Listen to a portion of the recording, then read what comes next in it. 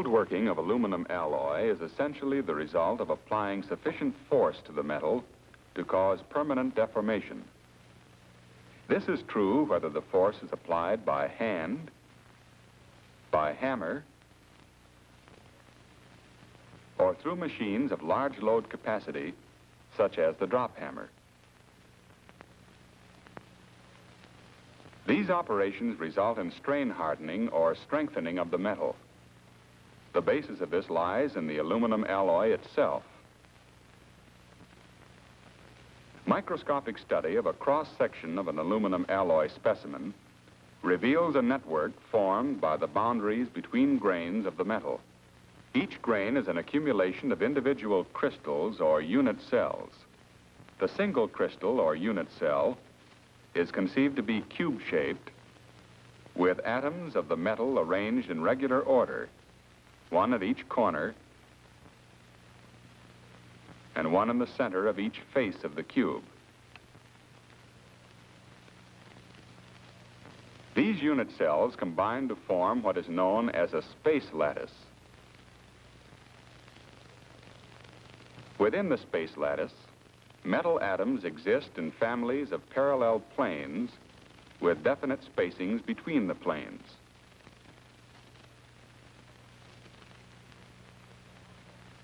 It is along these planes of weakness, called slip planes, that the crystal is most likely to glide or slip when deformed.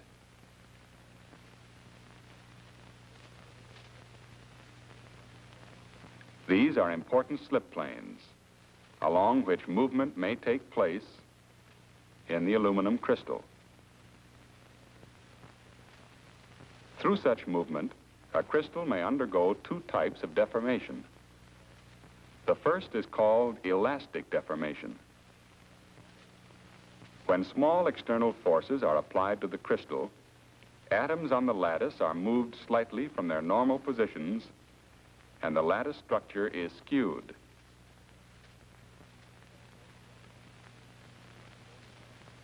When the forces are removed, the atoms return to their original positions and the lattice recovers its normal shape. The second type, plastic deformation, occurs when the applied force is increased beyond the elastic limit of the crystal.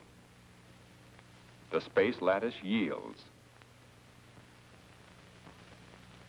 In the process of twinning, the lattice is deformed by some fraction of an atomic spacing. In slip displacement, the blocks of atoms move an integral number of atomic spacings. When the external force is removed, the atoms are so far from their original positions that they cannot return. Plastic deformation is the basic process underlying the strengthening and hardening of aluminum alloys through cold working. If the force had been increased beyond the metal's ultimate strength, the crystal would have been sheared or ruptured.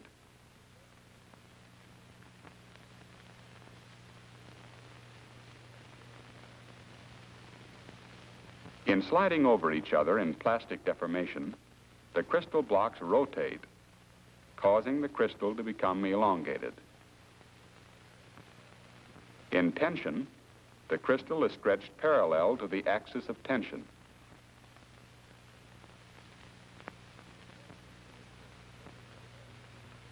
In compression, the crystal is stretched perpendicular to the axis of compression. It is by this process that the metal grains become elongated and uniformly oriented when an alloy is cold worked. Essentially the same action is involved in the plastic deformation of the polycrystalline grains composing an alloy specimen. Before deformation, these grains are randomly oriented, and the slip planes for each grain are lined up in different directions.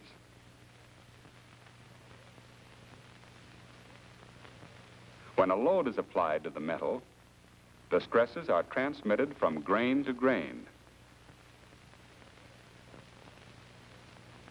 Some begin to deform by slippage before others. Within each grain, the crystal blocks rotate to produce elongation. The deformation and rotation of any one grain is restricted by the differently oriented grains adjacent to it. These may also be rotating. Consequently, there is movement along the boundaries as well as along the slip planes. Each grain is now rotating, moving along its active slip planes toward the axis of tension or away from the axis of compression. The grains are now elongated and oriented in the direction of flow.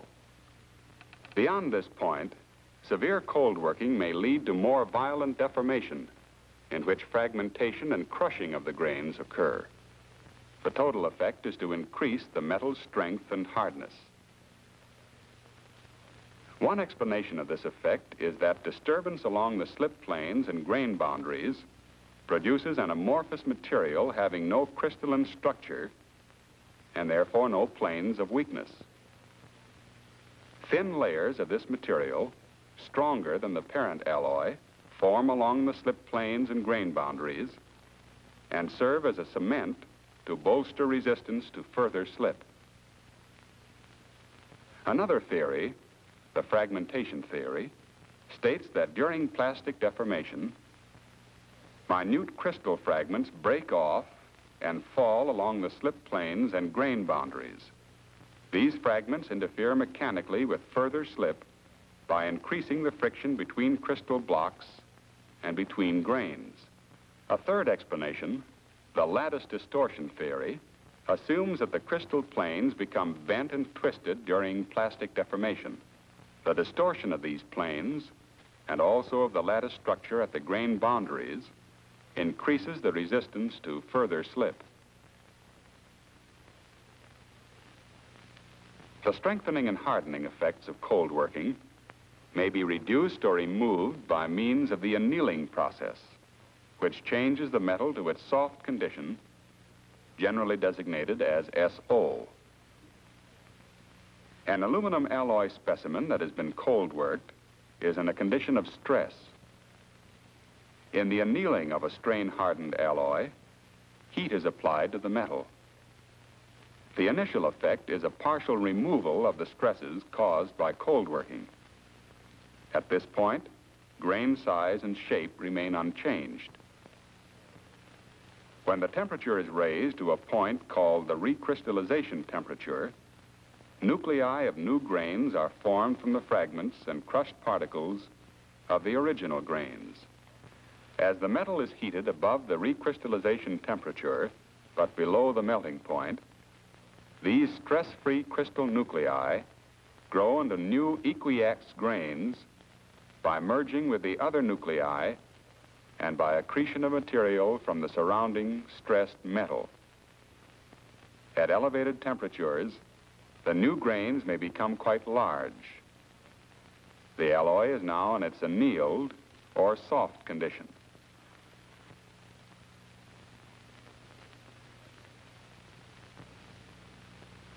When necessary, the strengthening and hardening effects of heat treatment may be removed by annealing.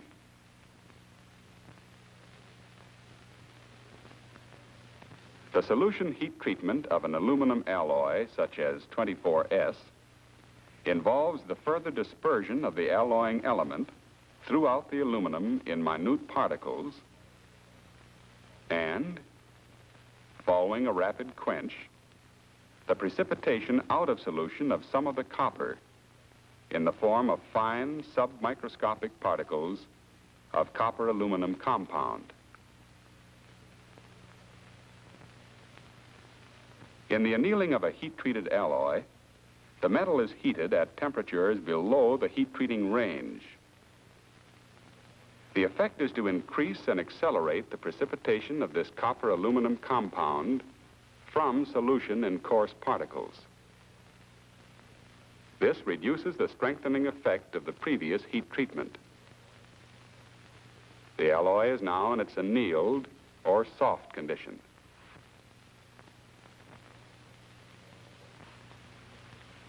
Cold working or strain hardening operations may be undertaken for two purposes. First, to improve the physical properties of an alloy, cold rolling and stretching processes are generally employed. The second purpose of cold working is to form parts from alloys with strain hardening resulting from the operation. This involves such processes as bending, hammering, hydropress forming, stretch forming, drop hammering, and deep drawing. A pair of oppositely driven cylindrical rolls is the mechanical basis of the cold rolling process. A series of such pairs of rolls is used, the roll opening of each pair becoming progressively smaller.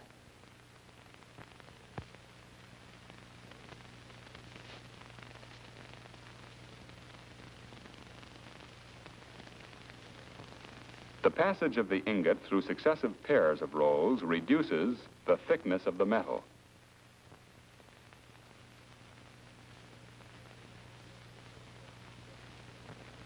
In the process of cold rolling, the equiax grains are flattened and elongated.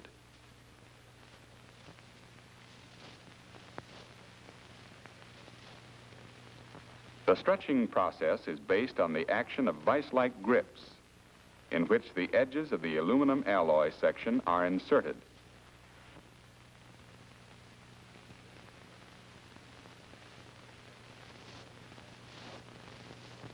As the tensile load is applied through the grips, the metal is stretched, the equiax grains becoming elongated and oriented in the direction of the applied load.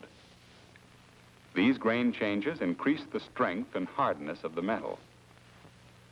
For example, strain hardening caused by rolling or stretching a specimen of aluminum alloy 52S might increase the alloy's tensile strength from 29,000 pounds per square inch to 41,000 pounds per square inch and raise the metal's Rockwell hardness number from H88 to H103. The primary function of the various forming methods is to convert the aluminum alloys into desired shapes. Strain hardening accompanies these cold working operations, and in extreme cases, annealing between operations may become necessary.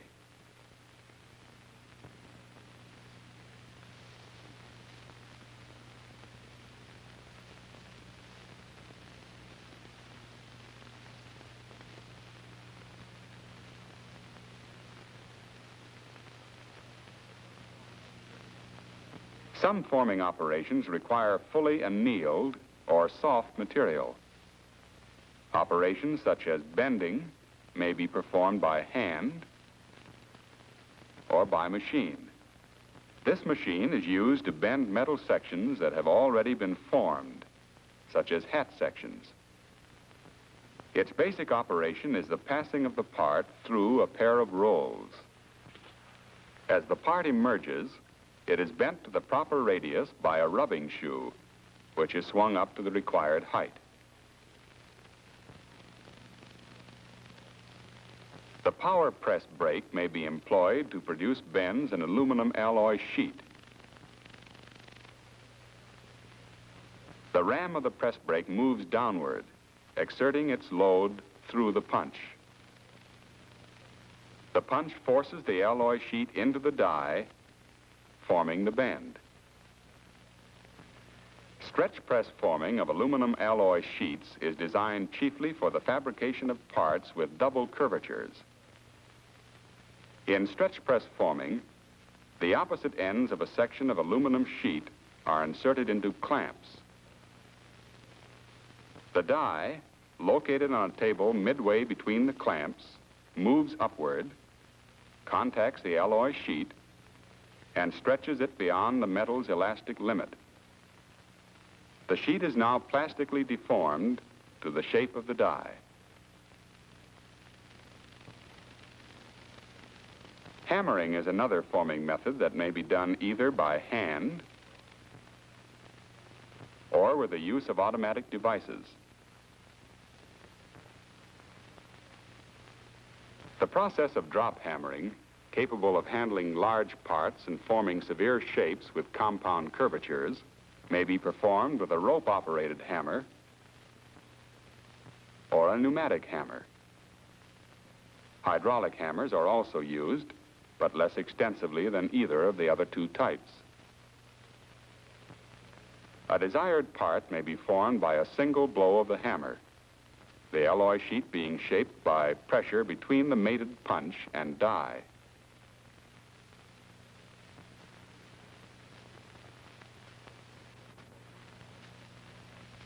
For parts having deep draws or sharp corners, a series of blows may be necessary, involving the use of a set of progressive dies. The effect of hammering is to stretch the metal in one direction and to compress it at right angles to the stretch. The bending or shaping to double curvature of a number of parts at once is accomplished by use of a hydropress. The parts to be formed are loaded on a table, the alloy sections being placed on forming blocks or dies. The table is moved under the press, the action of which is single and continuous. The action of the hydropress is based on the use of a rubber blanket in place of the upper die.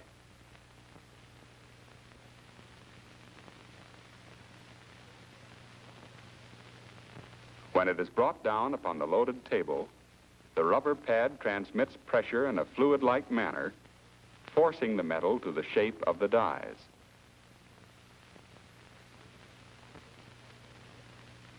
Under the type of load applied in the bending and stretch forming processes, the grain structure of the aluminum alloy changes in a manner similar to that shown for the cold rolling and stretching processes. The grains rotate along the active slip planes and become elongated, and the metal is strain hardened. The cold working involved in the hammering, hydropress forming, drop hammering, and deep drawing operations results in grain rotation and elongation.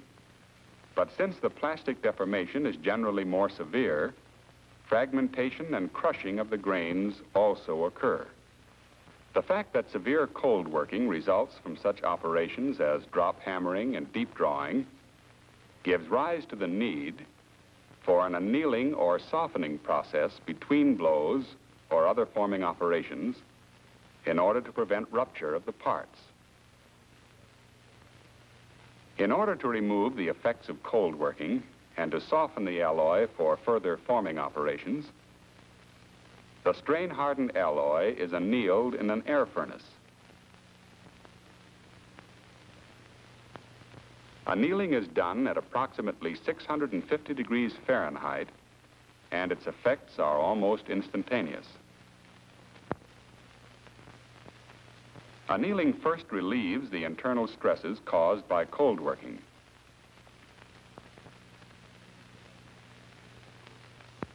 As the metal is heated to recrystallization temperature and above, the nuclei of new grains are formed from the fragments and crushed particles of the original grains.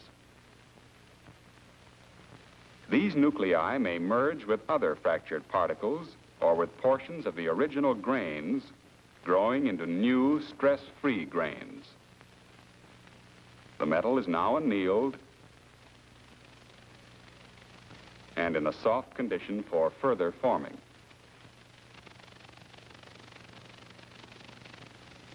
If an aluminum alloy part has been strengthened through heat treatment and then strain hardened in the course of a forming operation,